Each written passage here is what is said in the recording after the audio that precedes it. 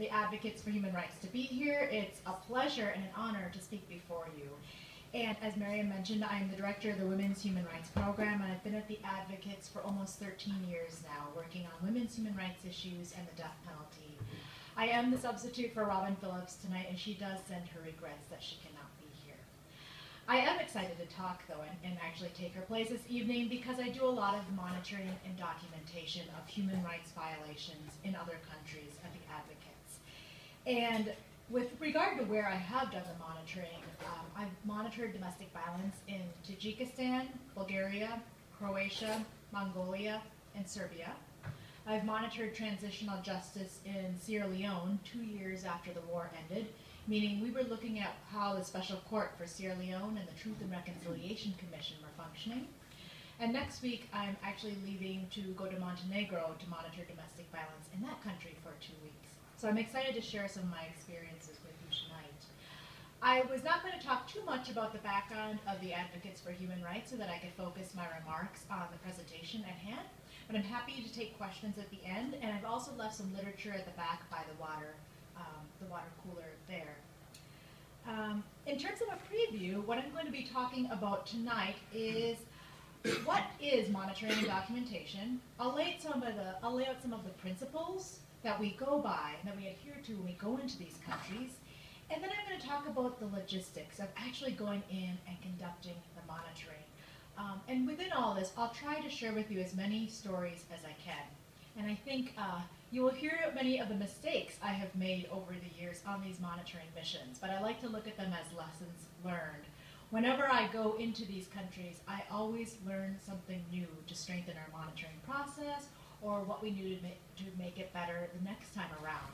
So as I leave for Montenegro next week, I will not only be carrying my luggage, but also a question as to what I will learn new on this next monitoring mission.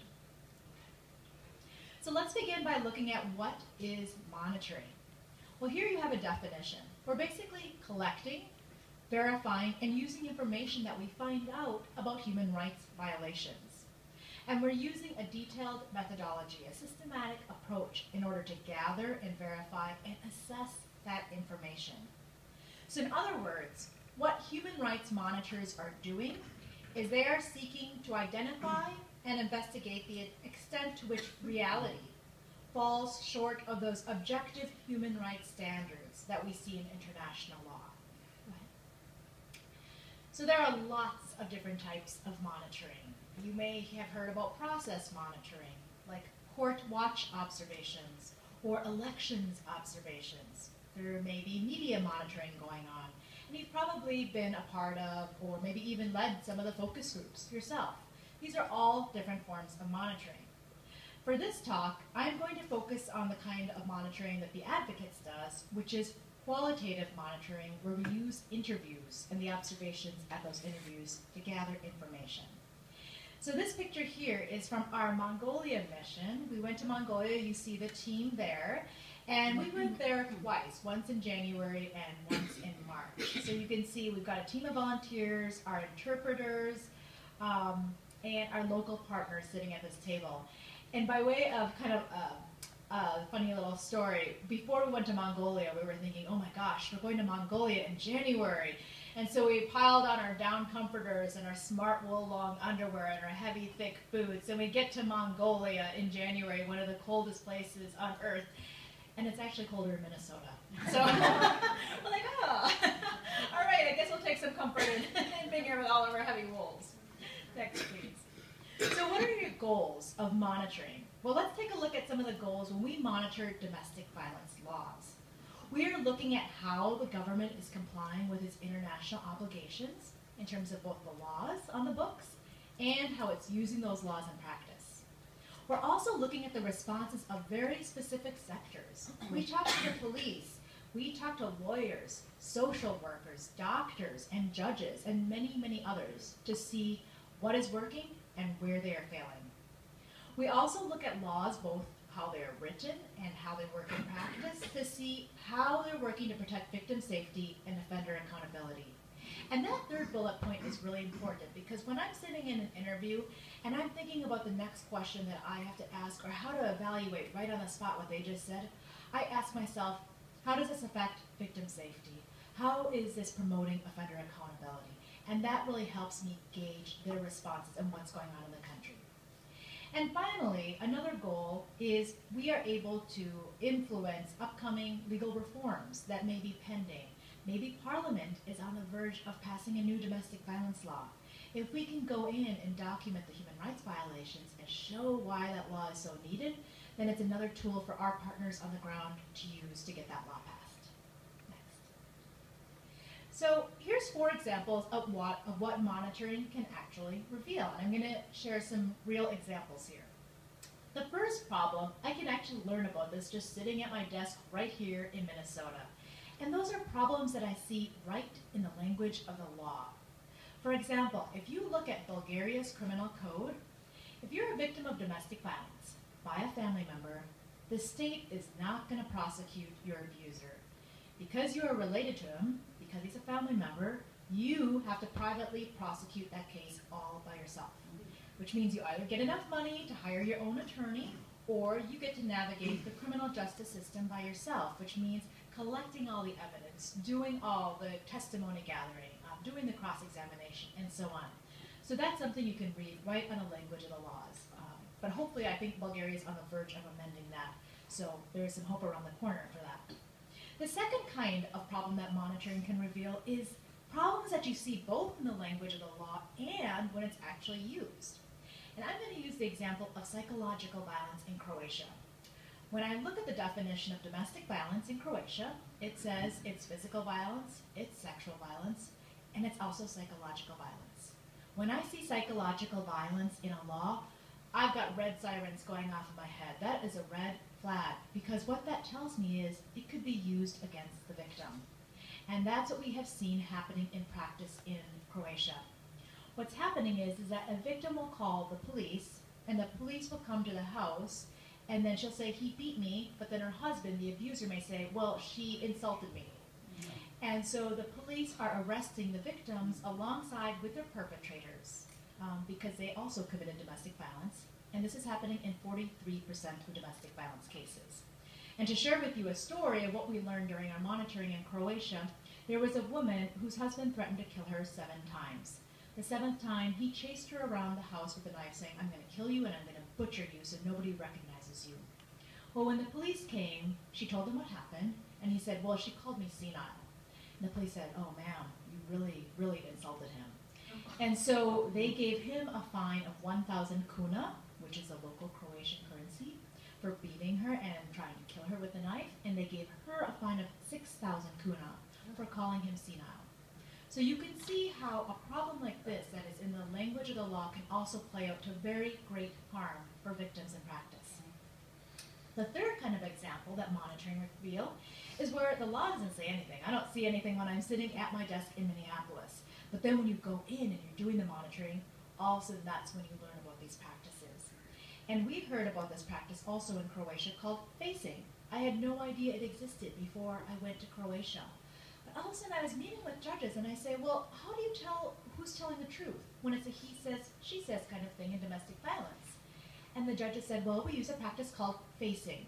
We have both parties, the victim and the abuser, face each other and stand maybe about 6 feet apart. They have to look each other in the eye and tell their version of the events that happened.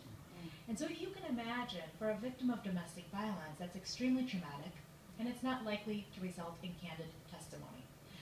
And this is not something I would have discovered had we not gone there and done these interviews and heard over and over from many judges who are using this practice. And the final kind of problem that monitoring reveal is where the law is completely neutral, but you learn that it's not being used in a very good way. So let me give the example. Again, I'll use this in Croatia, but I know it happens in many other countries. They have in their criminal code that you have the right not to have to testify against your spouse. We have that in our laws too. I'm sure you've all seen that in the laws and in other practices. But the problem is that when it is implemented in Croatia and the wife says, I cannot and I will not testify against my husband, the prosecution ends. They do not go forward without the victim's testimony, so they'll just simply close the case. So these are 4 examples of the kinds of different problems that monitoring can reveal. So this is a quick snapshot of the process of monitoring and what it can lead to. You have your monitoring, your fact-finding, you're going in to collect information during your mission. Then the next stage is your documentation. You've got 90 interviews maybe when you come back, all saying different things. It's a lot of chatter, a lot of different issues. So you have to take this and boil it down and spot the issues, analyze your findings. And from that, when you spot the patterns, you can make your recommendations based on that. Then we publish a report, and that's what we use to do our advocacy. Maybe we're trying to change the laws. Maybe we're going to bring this report to the UN and tell the UN to tell that country to change their laws or their practices. And we can also use the report to inform us when we go back and do trainings. Because right now what we want to do is we want to go back and do seminars for police in Croatia. We want to teach them how to identify the primary aggressor, how to know what defensive injuries look like on a man so that they know they're defensive injuries and not aggressive injuries, so they are not arresting both the victim and the perpetrator. And so all of these steps are what lead to change in the laws, the policies, and the practices. So let me give you an example of monitoring's impact. I'm going to use the Croatia report. I can also use the Bulgarian report as well. In Croatia, what we learned is that there are 7 autonomous shelters, meaning they're not state or government-run shelters. They're completely independent feminist organizations, and they're doing great work. I remember going around to these shelters and meeting with these young women who worked there, and they would tell me, last week we had a vote, and we voted no longer to take a salary. We're going to work as volunteers because we don't have any more funding right now. We've been waiting for months to get this promised funding from the government. And I went to another shelter and heard the exact same thing. And in a third shelter in a major city, that shelter had to close. So there were some serious funding shortages, and the government was just not opening up its purse strings. In fact, they were basically withholding the contract negotiations, so it was not happening. Well, around that same time, Croatia was coming up for review before the UN, before a human rights body that some of you or all of you perhaps know called the Human Rights Committee. So this was our chance to bring our report to the Human Rights Committee along with our partner and tell them, you need to urge the government of Croatia to fund these shelters and give them adequate funding. And so when the Human Rights Committee came out with their recommendations, you could see almost word for word from our report, fund the shelters. What happened after that was that the Ministry of Social Policy and Youth opened up its purse strings and negotiated a 3-year contract with the shelters. So you can see how having that international spotlight really can exert pressure and lead to change. In Bulgaria, we also used the report to change the laws in Bulgaria. What had happened was Bulgaria has a really good domestic violence law. It provides for an order for protection, and it's actually modeled on Minnesota's law. So you'll see a lot of similarities there. The only problem was that they did not criminalize the violation of an order for protection. So if a victim had a protection order, but her abuser came back to the house and, say, beat her again, the worst kind of penalty he would face was 24 hours in jail. And so people were very concerned because they said people are going to realize that this law does not have teeth. So we published a report. That was one of our priority recommendations, was to change the law. And within a year, our partner was able to change that law, and Parliament passed the law to criminalize the violation. So this is a final snapshot of monitoring that leads to the report and recommendations, and that can lead to all the different kinds of tools and outcomes to bring about change in that country. So next, I want to talk about the human rights monitoring principles. And these are kind of the rules of the road, if you will. This is a list of the principles that we follow when we go into these countries. And I mentioned in the beginning of this presentation that I've made mistakes and learned a lot of lessons. And I pretty much go into every monitoring mission assuming that something is going to surprise me and I'm going to learn something new. When something does surprise me, I used to actually panic and think, oh my gosh, the mission is going to fail. And now what I do is I just remember, all right, what are my monitoring principles? Come back to the monitoring principles and use these as your guidelines for what you're going to do and how you're going to respond. So I'm only going to explain a few of these and what they mean when you're doing on-the-ground monitoring in another country. So the first and probably the most important principle of monitoring is to do no harm. This is pretty much self-explanatory. But it means doing no harm from every aspect of what you're doing. You must always keep this in the back of your head and ensure you're not doing any harm, whether it's direct harm or even incidental harm. So we're always thinking very carefully about our choices and our actions. So, for example, this means not putting anyone in harm's way.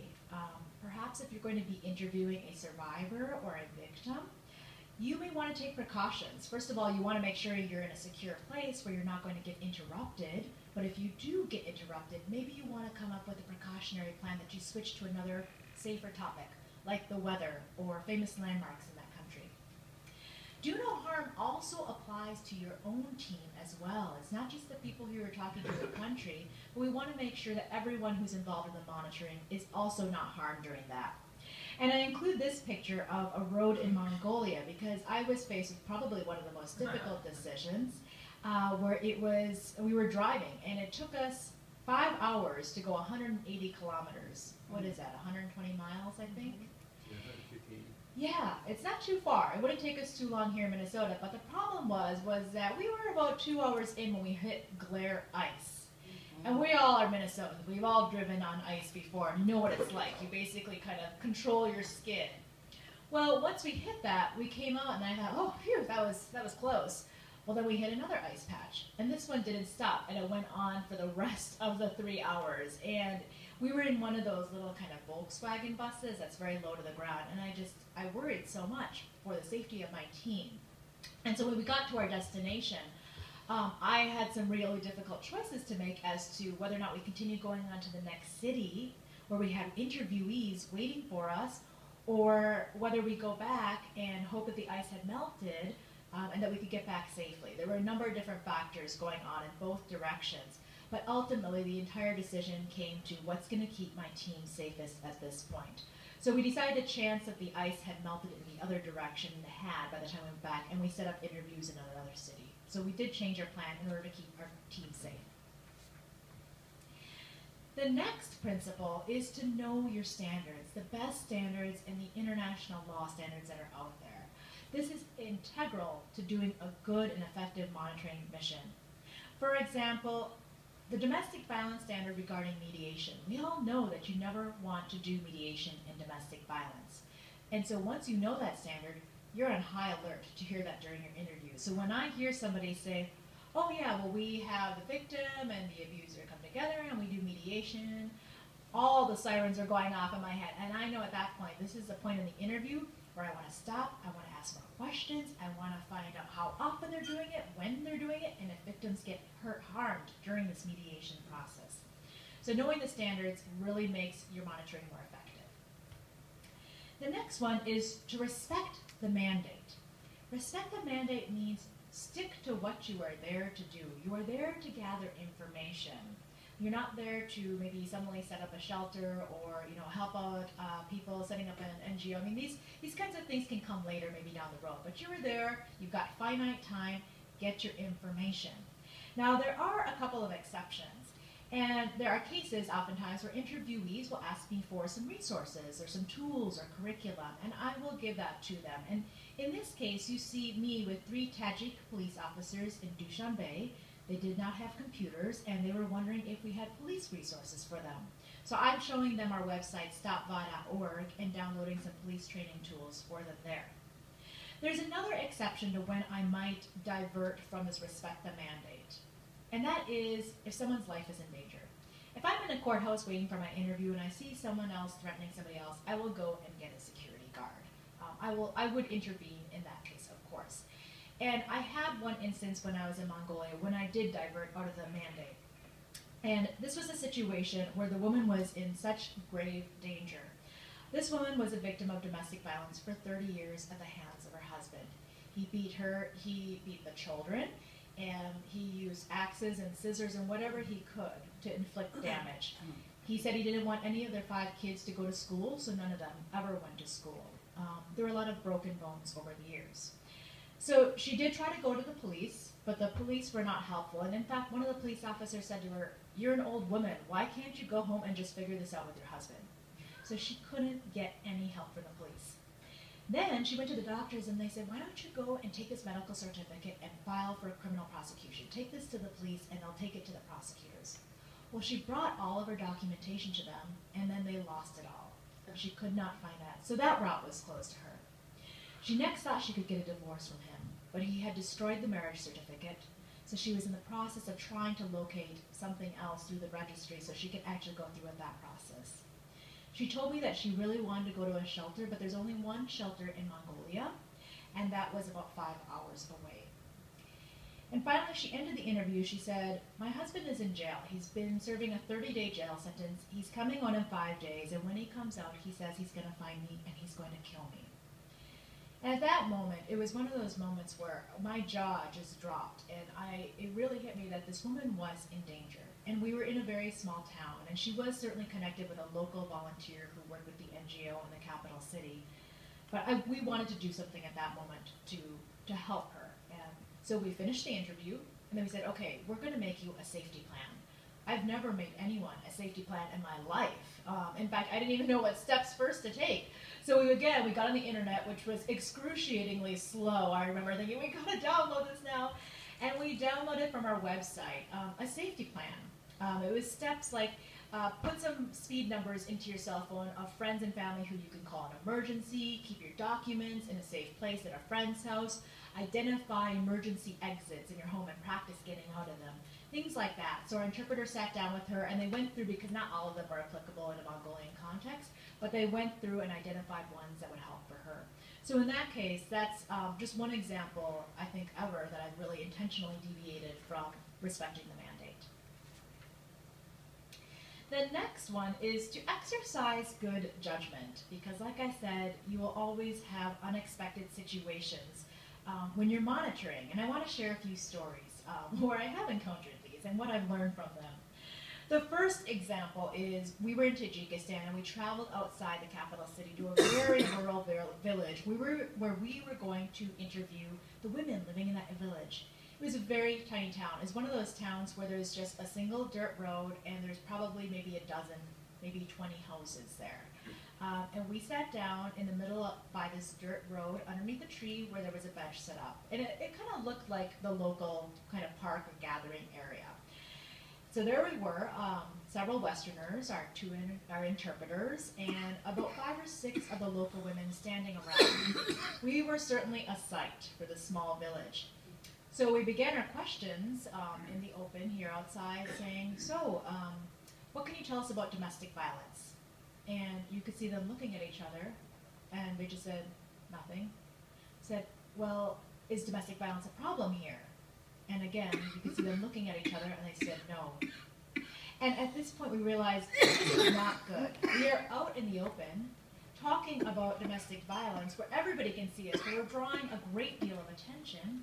We need to bring this inside. We should have done this inside. We should have started it in a place where they felt safe, and where we could have made sure and ensured that their confidentiality was protected. So that was a good lesson learned. So now if we're going to do something like that, we make sure that we're in a place where people feel safe, secure, and there's good privacy. You also have to exercise good judgment for the rogue co-interviewer or interpreter. I haven't really had any problems with this so much, but sometimes you do hear about people who have interpreters who will kind of go off on their own and start having their own conversations, and you don't know what they're talking about. But in that case, you just need to take control back of the situation, and if worse comes to worse, simply end the interview. The other thing is showing empathy in an interview, because we do sometimes interview victims, and that's something we're always faced with. How do you show empathy when someone has told an excruciating story of the abuse that they have survived? And one of my colleagues said what I thought was one of the best answers ever. We had finished interviewing a woman, and she told her story of domestic abuse, and when she finished, she said, you know, it's just my story, and I'm just one person. And my colleague said, well, one domestic violence victim is one too many. And I thought that was one of the most powerful things she could say. Other good things you can just say is, I'm sorry, you know, nobody should ever have to go through this, and showing empathy. And I think whether to hug or not, I've heard people on both sides of that equation. Some people are huggers, some people are not. I'm kind of an awkward, you know, okay, let's hug. So I think think you just got to read the situation. I've taught it both ways, and now at this point, after doing so many monitoring missions, I just say, read the situation, and if you think someone needs a hug and would welcome it, then I think it's okay. So, next. The next principle is to respect the authorities. We want to get permission to interview where appropriate. And I'm going to give you an example here. What we do before we go into any monitoring mission is I send letters to the ministries, the Ministry of Justice, the Ministry of Interior, the Ministry for Social Policy, and I write them a letter and say, can we have permission to interview your employees? Because if you don't, you may be denied that interview. I remember going to Tajikistan, and we walked in, and the prosecutors in Tajikistan are the most powerful people in that country. And so we were a little nervous, thinking, how much time is he going to give us? And we said, how much time do you have for us? And he gestured to this letter sitting on his desk from his chief prosecutor, and he said, he just sent me a letter saying that you sent him a letter, and my time is your time. I have all the time in the world for you. So that really opened the door for us. Conversely, we did not do this when we went to Mongolia for the first time. So when we tried to interview a prosecutor there, he said, did you get permission from the minister? And we said, no. And fortunately, our interpreter was his niece. So he said, okay, I'll give you the interview because this is my niece and I'm her uncle, but you need to go get permission. So that was another lesson learned, and we always do that. And the next one is maintain confidentiality. This means keeping people's names a secret as well. But you also got to think more broadly, because people are sometimes living in small towns, and they may be able to find out where you've been and who you've talked to. And so one mistake I learned the hard way was I sat down in an interview, and you kind of make a little bit of small talk and chit-chat. And I said, oh, your country is so beautiful. I really enjoyed being here. And the interviewee said, oh, that's wonderful. What cities have you been to? And I started rattling off all the cities before I thought, oh my gosh, I just revealed all the cities that we've been to. So maintaining confidentiality means being aware of everything you're saying and what you're revealing. We also want to make sure that we're thinking about how we're going to use those interviews, because when I go in, I'm telling them, we're going to use your interviews to write a report. But now when we go in, we know that we're doing a lot of advocacy before the UN. We're oftentimes using our interviews to bring the information to the UN in the form of shadow reports. So now I also add, we will also be using your information you provide us to submit reports to the United Nations. So that way I'm protecting their privacy, they know what's going on, they have informed consent. There is one exception to maintaining confidentiality, and that's when we're interviewing high-level officials, because there's a lot of weight that is carried when you say we interviewed the Prime Minister or we interviewed a minister of so-and-so, because they are talking in their position of authority as a government representative. So in that case, we don't typically maintain confidentiality. And here's a picture from Bulgaria where we are interviewing a ministry official. How am I doing on time? I just want to make sure I'm respecting your time here. Okay, great. So now I want to get into our methodology. How do we actually go about and monitor domestic violence? Go ahead. Well, we take a number of steps. First of all, we have to find out what is the information we need to get and how are we going to obtain it. And the way that we do this is we study those laws like crazy, and then we craft interview questions. We are in the thick of crafting our interview questions for Montenegro, and we spend a lot of time on these. I would say it takes me about half a day to do a set of interview questions for the police. Take me another half a day to do them for prosecutors, another half a day to do them for judges, and so on. So we put a lot of focus on them. Then we need to outline the international legal obligations. The right to life. What other rights are there? It's the right to be free from torture, the right to liberty and security of person, the right to freedom from discrimination. But these are very high overarching rights. So when you're going in and looking at domestic violence, what does that really mean in practice? What does equal protection of the law really mean? You got to break it down. Well, maybe that means she can access the courts. Maybe equal protection means free legal aid. Maybe it means the judges are actually responding within 24 hours and not waiting 3 days to issue an order for protection in emergency cases. We also recruit and we train monitors to come with us. We are actually having 2 volunteer lawyers who are coming with us to Montenegro, and they are coming along to do the monitoring side by side with us. And what's so great about that is they help us expand how much information we can get. We've essentially doubled our team size, and we can get twice as many interviews. We do a lot of background research. We are researching every news article, collecting all the reports we can find, and even if we've got time, we'll read cultural books to learn more about the culture and the landscape there. And we also research the relevant laws and legal system. Next. in and we do the interviews. And I'll talk a little bit more about how we do that. And when we come back, we organize and we finalize the interview notes. And this is really important because these are the raw findings, and this is the data that you have to build your report. So the more that we can keep up with our interview notes from day to day, the better it is when we come home. Then we analyze the findings from these interviews, and usually we have a stack of interviews this thick whenever we come home from a monitoring mission. So we are reading and rereading these interviews to get an idea of the patterns and the outliers and coming up with explanations for why this might be happening or why this is not happening. Fortunately now we're using a software program that helps us analyze this a lot more quickly. So the wonders of technology are making us more efficient in this stage, which is good. We also review any records and written materials we may get. Sometimes when I'm in an interview, I'll ask a police officer, can I have a copy of a police report on domestic violence you've done? You can blacken out the names. I would just love to see, how detailed it is, how thorough it is, what kind of information are they gathering. Then we draft a report and recommendations, and like I mentioned earlier, we use that for advocacy and education. So who do we interview? Well, this is kind of a snapshot of the people who we try to interview when we go to these different countries and do these missions. And I want to talk a little bit using a few of these to talk about what these interviewees can provide us in terms of information. Well, first of all, you can get some very compelling quotes from these people. We were interviewing the Croatian State Secretary, and I was talking to him about those shelter funding shortages I mentioned earlier this evening. And I asked him a question. I said, well, how do you expect these shelters to function during this shortage of funding when they have no money? And he literally shrugged his shoulders and said, normally. And I wrote that down. And I wrote down the fact that he shrugged his shoulders and smirked, and that went into the report. So it was a very powerful quote that we were able to use.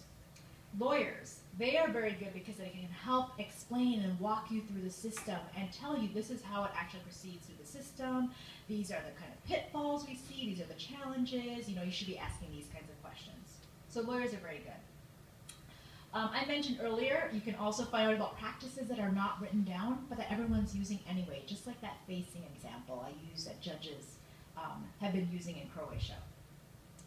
And then finally, you can find out about laws that may seem normal in practice, but still harm the victims. And I mentioned some of those examples earlier as well. Now I do want to add one note about victims. They were last on that list that I provided earlier about people who we interviewed. We don't typically interview victims unless they have full informed consent that they can give us. They know what it's going to be used for, and they are just fine with doing the interview with us. And second of all, if they have support structures afterward, because they are retelling a very difficult story of the abuse that they endured. So we want to make sure that they have some sort of support system with the NGO or the shelter with whom they're staying. When I do interview victims, I don't use a set of structured interview questions. I'm not trying to extricate information from them like I am from a police officer or anybody, but I just mostly let them tell their stories in a way that they feel comfortable. And you can certainly expect that there may be a little bit of distrust or fear or some memory and concentration problems as they're revisiting this difficult time. When I interviewed a victim in one of the countries, she took a long time to tell her story, and she would circle back to the past repeatedly, and she would revisit the events because she remembers something else that she wanted to add. And that's fine, and you just continue to let her tell that. So that's just a little bit about interviewing victims. Moving on, I want to talk about how we do the interviews themselves. So we can go ahead to the next one. As I mentioned, we will not always have ideal conditions when we go in and do the monitoring. So we just need to use our judgment to decide how we're going to deviate from those guidelines. And we take advantage of opportunities to gather information on the ground. I had a coworker when she was in Peru, and they were looking at the Truth and Reconciliation Commission there. And what she would do is they were taking taxis to get all around. They would talk to the taxi drivers, just do some informal information gathering. Say, what do you think about the TRC? What do you think is working? And they could get some information that way too. In terms of interview conditions, we almost always have 2 people per interview. One person is the lead interview who is sitting there asking the questions, and they do the introduction. Another person is sitting there as a note taker, and they are typing away on their laptops, and of course they will have a chance after the interview is done to ask questions and get some clarification. We do typically use interpreters. In some rare cases, people may speak English, but usually we use interpreters, so take your interview time and slash it in half, because that's how much time you've got to get your information. Laptops are actually, we do use laptops. When I first started monitoring with the advocates, we went to Tajikistan and we were not using laptops. We were using old-fashioned pen and pencils and papers because we feared that the laptops would have a chilling effect on our interviewees, and we did not want to do that. So we stuck with pencil and paper. And that got to be a little bit challenging after you've been writing for 8 hours in a day. But I still bring a notepad around with me when I do these interviews, because with a laptop, you are at the mercy of your battery. And you never know if you're going to find a plug to plug in your laptop. And I have run out of battery juice before. So I always got a notepad ready in my hand in case that happens. 1 to 2 interviewees at a time is ideal. And I'm going to share some stories where I've walked into interview situations, and this is not the situation, but ideally we want to have one-on-one conversations with people. So in the ideal interview setup, we have as few people as possible in the room, and you want to make sure that the setup of the room is conducive to a good monitoring situation. And really key to that is the seating of the interpreter, because the interpreter has to be heard by 3 people if you think about it. The person who you're interviewing, you if you're asking the questions, and the note taker. And so they've got to be positioned in a place where they can still talk and everyone can hear them, but you're still in the main point of focus, face-to-face with your interviewee. As for your conduct during the interview, you also want to make sure you're maintaining eye contact with the interviewee. At times, I have gone into interviews by myself because we have split up, and that's when if you can type and look at somebody at the same time and nod, it's a very good skill to have because you want to be connecting with your interviewee. You also want to be aware of cultural considerations, and that's why it's good to do your research beforehand. Before we went to Mongolia, we had somebody in town who had taught in Mongolia for 6 months, and he came and talked to us about the culture there. And he said it is actually considered rude to sit in a chair and put your foot up on your knee, like how we normally sit, because it's offensive to show somebody the bottom of your foot, the bottom of your shoe. And so I would never have known that, but we were very cognizant about that and tried our best not to do that. You also want to avoid judgmental or evaluative remarks or expressions, and this is where your poker face is so important because you will hear some really alarming things. But you can't do this, because that is just going to chill your interview. I've also learned not to pass judgment on somebody when they first walk in, and that is something that I found myself doing. And I remember sitting in Mongolia, and this police officer walked in, and for some reason I just thought, this guy's going to cop an attitude. He's going to tell me that women start domestic violence, it's their problem, and it's a private matter. And you know what? He turned out to be one of the best police officers I've ever interviewed. He was so protective of women. He said, I want to fight domestic violence because I have 2 young daughters. He was fantastic.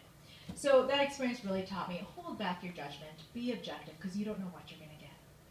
You also want to be patient. And this is really hard sometimes because typically our interviews are 90 minutes. I've even done them in 30 minutes. And like I said, if you're using an interpreter, cut that down. You've got a 15-minute interview. But at the same time, you need to also do it with a good flow where you're starting to establish a rapport. And I'll talk a little bit more about that later. But you need to prioritize your questions. You need to get to the most important ones when you don't have much time. We don't typically interrupt the speaker. I let them speak. And I'm not really pushing the interviewee that much. I'm not treating this like a cross-examination, but I am trying to extricate as many details as I can. And finally, you have to kind of exercise your good judgment as to when it's time to stop if you finish early. As for beginning the interview, we start and we say, okay, what's your name? What is your official title? What's the organization or the unit that you work for? We note the city, the contact information, date, all the team members' names, everything we can.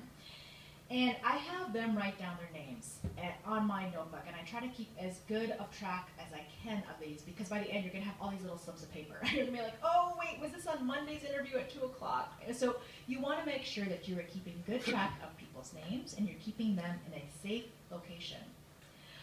We do make an introductory statement. We have a short script we use, and we say, hi, my name is Rose Park. I'm with the Advocates.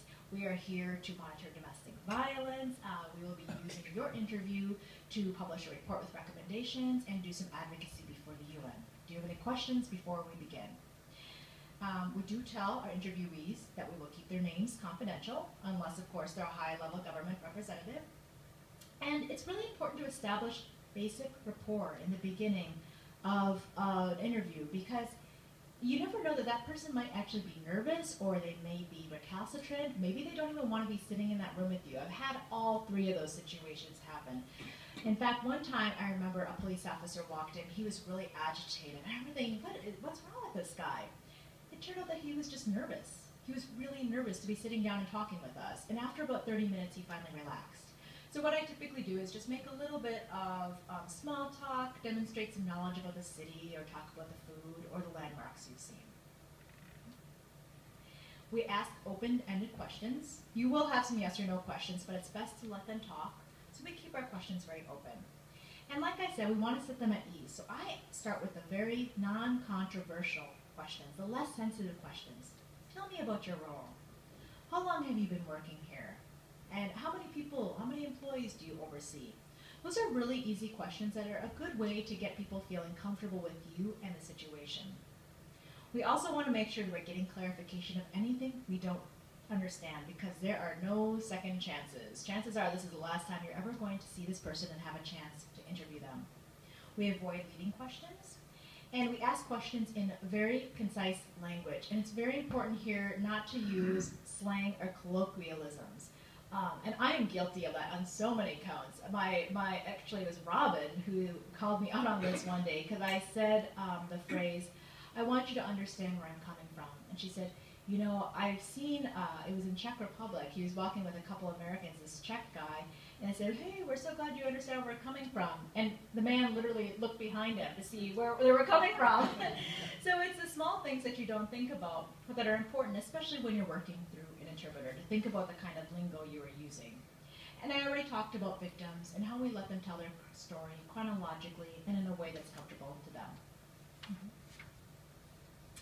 And as for the interview questions, I am always prepared. I've got my interview set, but I'm always prepared to deviate from them, because I may hear something outrageous, like we use mediation all the time, and you have to be prepared to go down that rabbit hole and get more details and get more stories. We want to be as thorough as possible.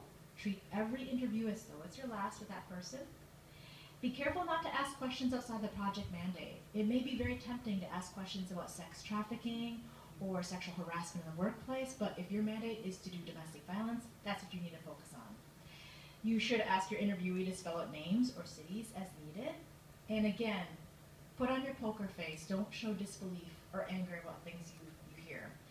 And stories. Stories are so important, because that is what builds a report. The details about the injuries, the history of domestic violence, weapons were used. That really is what breathes life into your findings and into your report. And sometimes it can be really hard to get the details, because I might ask a question, say, well, what happened? They say, oh, he beat her. Well, what kind of injuries did she sustain? She had some bruises. Well, did he use any weapons? Oh yeah, he used a knife. Well, did he ever use that knife on her? Oh yeah, one time he cut her throat. And so by asking very, very poignant, directed questions, it's sometimes up to you to elicit those responses and get those details. And of course, we will end up coming across difficult interviewees. This does happen, and you just have to know how best to handle it. I have certainly sat across the table from interviewees who have no information, because they're not working on domestic violence, and sometimes that just happens. That happened to my colleague in Mongolia. She thought she was going to be interviewing a doctor or a nurse from the hospital. Instead, they sent her the accountant. And so she had to just back up and change her questions quickly and ask questions about budgeting and how they budget for domestic violence and things like that. When I'm faced with that situation, I typically back way up and I say, okay, well, tell me, what do you think are the root causes of domestic violence? What do you think it will take to end domestic violence? What are the biggest problems in your country? And you're getting more overarching attitudes. So it still can be a very valuable interview. You just need to back up and get more of the attitudes. You will also maybe encounter difficult or hostile interviewees. This is a hard situation. And in this case, you just have to maintain your professionalism. You have to avoid a judgmental response. And what I do is sometimes ask questions in different ways to ensure that they understand where you're coming from. I just said it. That they understand what you're asking and that you're going to be persistent. So I have a couple stories on this point. One time we were in Mongolia and my colleague was doing the questioning, and she said, well, how many arrests have you made in domestic violence in the past year? And the police officer said, women cause domestic violence. They are always starting the fights. You know, they just don't know how to take care of their home, blah, blah, blah. She said, okay, but how many arrests have you made for domestic violence in the past year? And then he went off again about the root cause of domestic violence and how women are the problem and so on. And she said, okay, but how many arrests have you made in the past year for domestic violence? And he said, 0. So sometimes it just takes some very persistent questioning to get to the answer. In another case, I've also had a very hostile interviewee in Tajikistan where I was sent to go interview a forensic doctor. And this was a very hard interview to get. They were very difficult to access, and we had one interview with a forensic doctor our entire mission. And it was up to me to get the information. And I remember walking in there, and I was quite nervous. This was very early in the beginning of my work with the advocates. And we walked in, and the doctor was sitting at a table watching black and white cartoons. And he didn't get up to greet us. He just sat there and watched cartoons. And I remember being so nervous and thinking, I just got to get the information. I'm just going to try and ask questions around these cartoons that are going on. And literally, he was just giving me one-word answers like that. And so finally, our partner said, can we just turn off the TV? And she went over and did that. And that's what I should have done. So when you have a situation where you've got a difficult or a hostile interviewee, this is your interview. Remember, it's your interview, and you can take back that control. The other kinds of difficult situations is when you get the focus group interviewee. I have walked into a interview room expecting to interview 1 or 2 police officers, and I've encountered 20. In that situation, you don't have time to interview everybody, and there's also going to be sort of a chilling effect on the room because you know someone's boss is also sitting in that room. That's when you back up and you treat it like a focus group. The other kind of difficult situation is when you get 3 interviewees of different professions. And this happens to me all the time, and I don't know why, but I have walked into a room so many times where I have a social worker, I have a lawyer, and a psychologist. It almost sounds like I'm setting up to tell a joke about how 3 of them walk into a bar, right? It's like 3 very different professions, and the reason why it's so hard is because they're all doing very important, very significant, but very detailed work, or different work on domestic violence. And I can't drill down very far with any of them in 90 minutes. So I'm usually typically able to go down about 50% and get as much detail as I can. But that for me is probably one of the most difficult interviews to do. Again, I talked about different kinds of interruptions. You just have to be prepared for those. That will happen. And just, carry on and make sure you've got a plan ahead of time if you need it. And then finally, we do encounter people who do ask us for resources or for support. In that case, what I typically do is I say, I'm not able to provide you with any support, but I can give you some resources or some names of some foundations that perhaps you can apply to. So that happened to us in Sierra Leone where they emailed and he asked me for some financial support. And I said, there's this actually company or this organization that provides technical equipment. And I didn't hear back from him for several months, and then he sent me an email and said, I applied to that organization you sent me, and we're all getting new computers for our office, which is fantastic. So even though you may not be able to help them directly, you can certainly direct them to resources that may be able to. And then finally, some more notes. I'm trying to be cognizant of the time here to allow for questions. You want to basically anticipate potential problems. Make sure you can create trust in them. I mean, you're certainly not going to become friends with them. That is one thing you have to be aware of. You're not there to become friends. You're there to get information. This is an objective interview. Demonstrate your understanding of challenges. If I'm talking to 2 police officers and they're telling me that they're the only 2 police officers to serve 1,200 people, you can nod in empathy. That's just fine. Sometimes I will rephrase my questions if I'm not getting the answer I sought, kind of like how I described before.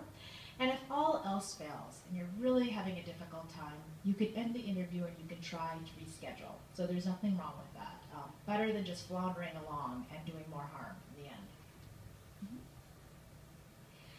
Finally, you can also seek additional information while you're there. I might ask somebody, hey, do you know anybody else who we should interview while we're here? I will also get as many relevant documents as I can while I'm there. They're in a different language, but that's okay. I can get those translated with volunteers and Google Translate. also using your observations. And that is so important because you can pick up a lot of good information. In one case, we were in Croatia, and I said, where are your courtrooms? And they said, these are our courtrooms. And we were sitting in the judge's office. They were probably about 12 feet by 12 feet, crowded with shelves and desks and books and chairs. And so I looked, and the chair next to me was probably about 2 feet away. And so when you're talking about domestic violence, that's how far the victim has to sit from her abuser. So I was frantically drawing in that notepad of mine a diagram of the room and just eyeballing the number of feet and meters that the distance the room was. You can also include observations about demeanor. One time I asked a police officer, I said, when you go to the scene of domestic violence, how do you know what kinds of questions to ask? And he said, it's all in here. And he did that. And so I wrote that down, and we included it in our report because it demonstrated that they did not have an official pocket card or a police protocol of questions they should be asking. Okay? After you end the interview, we always give each other a chance to ask follow-up questions. We say we give the interviewee one last chance to add anything else, ask us more questions, and make sure they know about confidentiality and how the information